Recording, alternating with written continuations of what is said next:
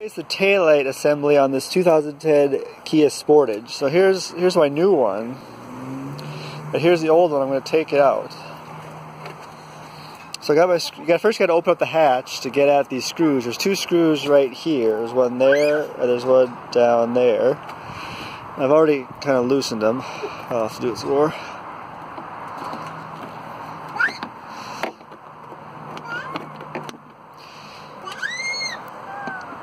Put these screws aside because you'll need them at the end to put the new one on. Okay, so this is loose now. You see now the other end over here, there's a little notch that the light goes into it. So you got to pry this open. When you do it, it kind of feels like you're hurting it, but you're really not. So there, I pried it loose.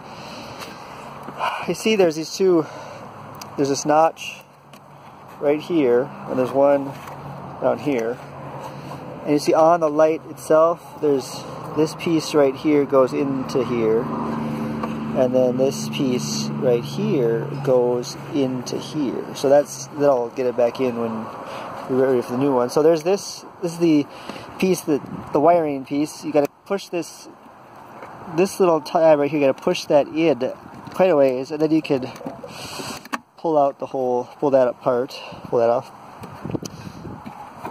So now your whole piece is loose. You can take it off, and you can grab your new one. And like I said, you gotta hook the wiring up again. So find your little tab. This little tab goes up, so you slide it in there until it clicks, and then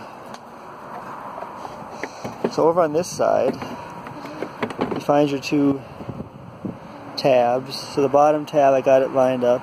Let's see, down in there, and then here's this top tab right there. So I'm going to line those two pieces up. There, so that's in. And so now, it doesn't really feel like it's very tight, but you just put in your screws.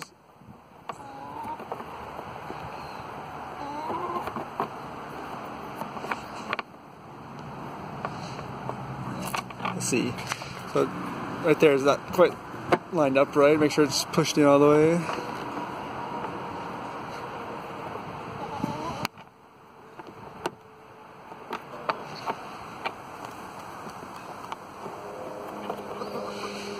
Okay, got that started.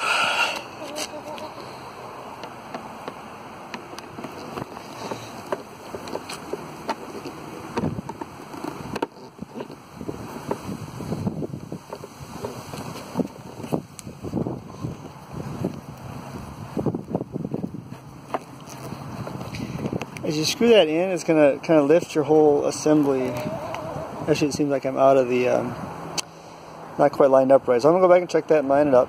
So actually, once you get these screws in, you're done. And then you want to go, check your brake pedal and your turn signal, make sure the lights light up when you use them. But basically, that's how you do it for a 2010 Kia Sportage. Thanks. I bought this light on eBay for about $80, so they're out there.